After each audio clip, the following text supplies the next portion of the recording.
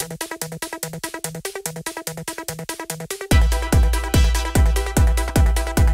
this video, we're going to cover how to perform a firmware upgrade in a Hirschmann switch. Here on my desktop, I have my laptop with the address 192.168.1.123 right here. And I also have a RSPE switch as 192.168.1.1, and they're both connected by a copper cable. So in order to perform a firmware upgrade, we will basically do it in 3 steps. For step 1, we'll need to download the firmware image that we are going to upload to the switch.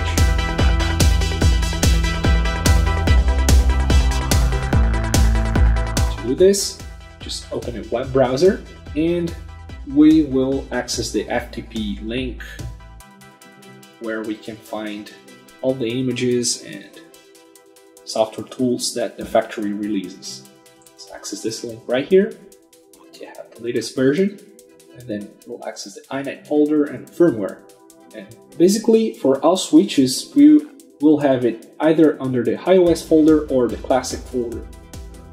For the iOS, we have some families here that uses the iOS newest firmware, and I already know that the RSPE and the Greyhounds are here. So if your switch is not here, just go back and try to find it under the classic folder. Let's go download the latest firmware version for the RSPE, which is the iOS version 7. So I'll click right here, but I already have it in my desktop. You'll have a zip file, and after you unzip it, basically you will have 2 folders, one for the MIBs and one for the software. If we check the MIB folder, we'll see that all the MIB files for an eventual integration with an SNMP are available. Okay, so let's take a look at the software folder. Specifically for the RSPE, we have different versions of firmware. This happens because the RSPE has features such as the PRP and HSR, which are selected via firmware upgrade. So in this example, don't worry about it. Let's just use the iOS RSPE 07000.bin. Okay, so this is step 1. We already have our file, and in the step 2, we are going to load the file into the switch.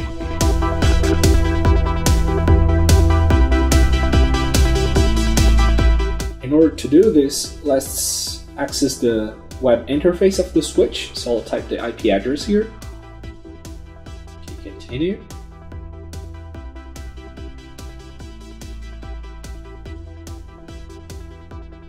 And once in the web interface, we will go on basic settings and software. In this menu, we just click on the triple dot button and select the file that we separated on step 1, which is this bin file, and then just click on update. As you can see, now the switch is downloading the file to its memory. This may take from 2 to 3 minutes. So now that the switch has loaded the firmware into its memory, let's take a look at these fields right here to understand a little bit what happened. So we have the stored version, which is the place in memory where we have the firmware version installed, and we also have the running version, which is the firmware that's actually running, and the backup version, which is another place in memory. So what happened here is that when I click reload, the stored version comes into the backup, and the new stored version is the firmware that we just loaded in the step 2. So when we perform the update button here, we loaded the iOS 7 into the stored version, but the running version is still the older one. And now we come into the step 3, which is restart the equipment.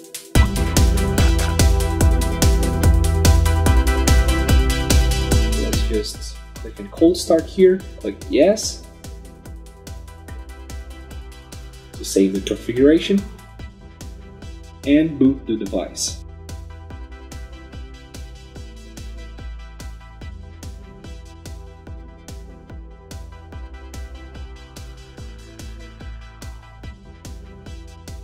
Okay, so now the device booted again, we can just access its graphical user interface.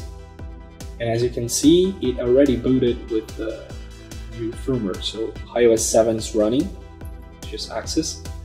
And in the newest version, the iOS 7, you can see the graphical user interface changed a lot, but the menus basically they stay the same. So let's come here on software and see that now we have the running version as iOS 7. And that's it. We performed the firmware upgrade. If we wanted to, for some reason, just roll back to the previous version, we just click restore here, which will swap the backup version with the stored version. So next time you start the equipment, it will boot with the iOS 6.1.14 again. So let me just put it back, because I want to stay with the iOS 7. And that's it. So in case you have multiple devices to perform the firmware upgrade, there is an easier way to do this instead of entering one by one. So if you have the industrial high vision, you can just select all your devices in Control, and then you hit Control M, which will pull the multi-config window. And with the multi-config, we can just click on software here and perform the step 2 with the same firmware version that we loaded for one device. So we could click on the triple dots here and select, I don't know, another firmware version. When you click on right here, then it will perform the step 2 in multiple devices, and then you'll just have to Control M again and reboot them. And this action will perform the firmware upgrade for all devices at once. And okay, that's it for today's video. I hope you liked it, and thank you for watching. Bye!